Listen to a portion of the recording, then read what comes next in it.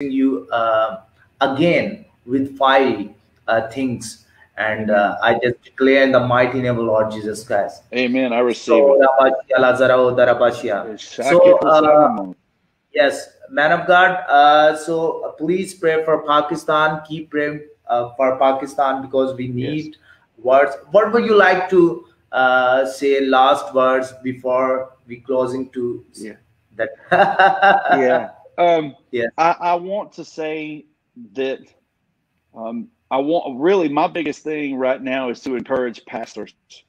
Honestly, the pastors that are out there that are really, they feel there's a lot of hopelessness. The pastors are getting hit right now.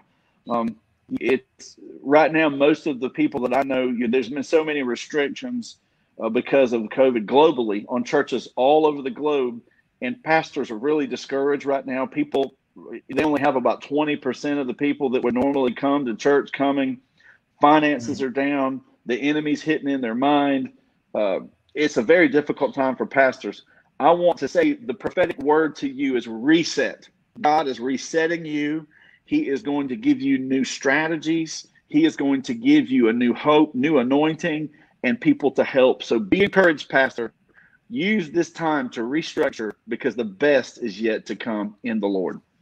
Amen, amen. Wow, amazing. Sir, kindly pray for Arzu family.